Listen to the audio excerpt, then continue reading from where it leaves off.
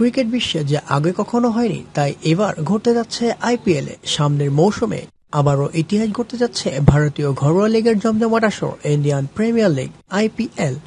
ইউরোপের ফুটবলের একটি নিয়ম আইপিএল এর সামনের মৌসুমে আনতে যাচ্ছে তারা, আর এমনটি দাবি করছে সর্বভারতীয় এক ক্রীড়া দৈনিক। আর তা হলো টুর্নামেন্টের মাঝেই দলবদল করার নিয়ম। এই প্রসঙ্গে একটি প্রতিবেদনে বলা হয়েছে, একজন খেলোয়াড় যদি মৌসুমের প্রথম 7টি ম্যাচে অংশ নিতে না পারে তাহলে ইচ্ছা করলেই তিনি দলবদলে অন্য ফ্র্যাঞ্চাইজিতে যোগ দিতে পারবে, তবে এতে ফ্র্যাঞ্চাইজির ইচ্ছা থাকতে হবে ওই খেলোয়াড়কে দলে নেবার। অন্যদিকে এই বিষয়ে বোর্ডের এক আধিকারিক জানিয়েছেন, প্রায় দেখা যায় একজন ক্রিকেটারকে নিলামে কেনার পর স্ট্র্যাটেজিগত কারণে তাকে একাদশে নেওয়া হয় না, যার ফলে পুরো মৌসুম তাকে কাটাতে হয় রিজার্ভ বেঞ্চে বসেই।